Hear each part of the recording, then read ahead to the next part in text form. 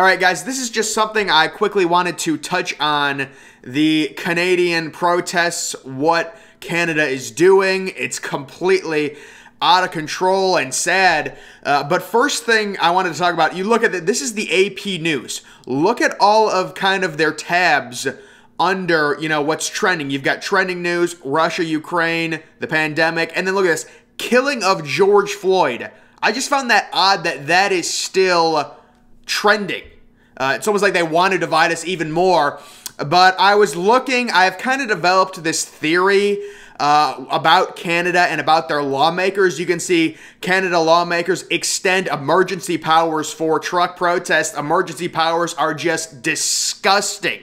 In any government, you take a look at what happened with the UK, it's basically an excuse for the government to take away your rights for the betterment of the overall general public and for the safety of the general public. It's absolutely horrible. I was going to make this video even before I saw this headline, but it says Canadian lawmakers voted Monday night to extend the emergency powers that police can invoke to quell any potential restart of blockades by those opposed to the restrictions that are currently taking place. And it got me thinking, you think about Canada, very liberal, Toronto, Canada, extremely liberal, a lot of lawmakers, a lot of people in power, the Prime Minister, very heavily leaning towards the left. And then you take a look at two of the, most heaviest liberal cities in America, New York City and LA. Both of those places also still have the mask policies, the restrictions going on. The last time I had to wear a mask in Target or in a restaurant was probably about 9 or 10 months ago. I could never imagine, with all of the things available at this point in the pandemic, still having to be forced to wear a mask at a restaurant, at a gas station, Target, whatever. It is just crazy. It's ridiculous. And it got me thinking, you take a look at liberals in the 21st century, people on the left. This is just coming from an independent, guys. I'm not on the right, I'm not on the left, whatever. Many of these people their ideology is to conform to the government. That's their ideology in the 21st century. And now it's like, if you go against the government, you're crazy, you're anti-vax, whatever, they'll kill you. All of these people, you take a look at Canada, many liberals, we're in favor of the government. This is what's going to happen. And it's an extremely dangerous thing to trust the government with everything, because just like that, they can invoke these emergency powers which take away your rights for, I guess, again, the betterment of the people. It's extremely vague, and that's not even the, the worst part of it. We know these truckers were using GoFundMe.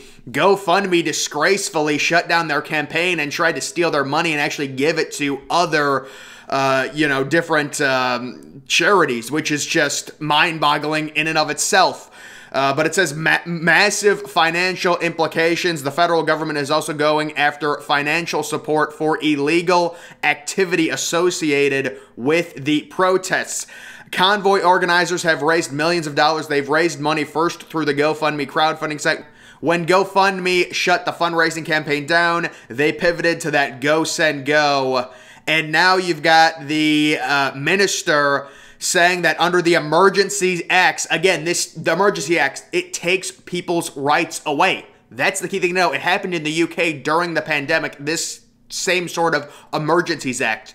Crowdfunding platforms and the payment service providers that they use must register with the Financial Transactions and Reports Analytics Center of Canada. The Deputy Prime Minister says the illegal blockades have highlighted the fact that crowdfunding platforms and some of the payment service providers they use are not fully captured under the Proceeds of Crime and Terrorist Financing Act. We are making these changes because we know that these platforms are being used to support illegal blockades and illegal activity, which is damaging to the Canadian economy. So they are trying to make it even tougher for this convoy to gain money. First, the convoy goes on GoFundMe, gets a ton of money, $10 million, GoFundMe, because this is, I guess, a pro-Republican thing. GoFundMe being, I guess, more of on the liberal side. That's what I'm assuming, that why else would you do this? They said, no, we don't like your fundraising. We're actually going to take those $10 million and give it to some sort of liberal charities, things like that. Again, this is what I'm just guesstimating. If you're this is a kind of a pro-freedom, pro-Republican, pro-right-wing stance that these truckers are taking. If you're going to take that money and then give it to other charities, that's going to be my inference. And now, under the Emergencies Act, they're making it even harder for these people to raise money. It is absolutely disgusting. Again, the main problem that Canada has, whether it's right wing, left wing, whatever, is when you have too much or too many people in power on one side.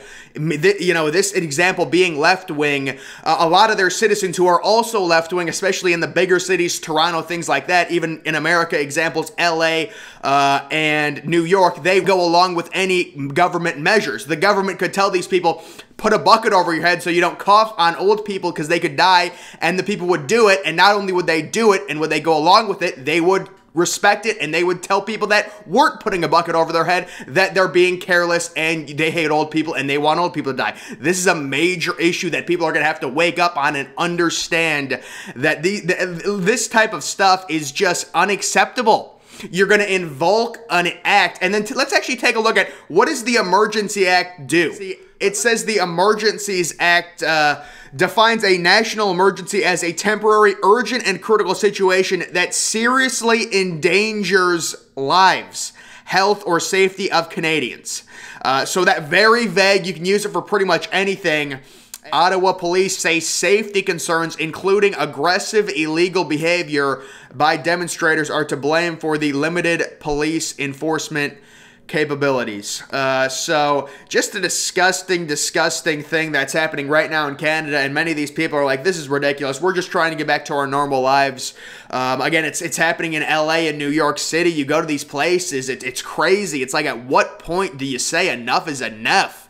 There's this immediate acceptance to accept whatever the government infringes upon us, and anyone going against that, they're the enemy. The government is our friends. They're the enemy. When they enact the Emergencies Act, they're not doing it to get more power over us. They're doing it because they just want to keep us safe. They just want to keep people safe, and that's what this act was for, right? It's to keep people safe. That's why they're trying, under the Emergencies Act, according to this article, they are trying to make it harder for this convoy to get funding. Yeah, no, they're very safe. It's not because it's going against his policy or anything like that. Yeah, just absolute filth and disturbing scenes going on right now. It's just how fast the government can really control you. They enact one right, and suddenly you can't fund, your convoy. Unbelievable, guys. Unbelievable. Just wanted to touch on that. Again, you've got too much of one political party right now in Canada, and it's creating an unhealthy country because all of these people in power are thinking a certain way. And again, when you see this convoy, when you see these protests, the immediate response is to just go harder against it. None of these people, and this happens on the right and on the left, these people are so entrenched in their ways. There's no, oh, maybe the truckers are right. Maybe we should really look into these restrictions. No, they're wrong even more. How dare they? We need to take away their rights. Do it now. Kill their funding. All of it. It's to go the opposite direction even more. They're not listening. They don't want to listen. They are entrenched. They don't care what the new science says. They don't care what the numbers say. The case is going down, whatever.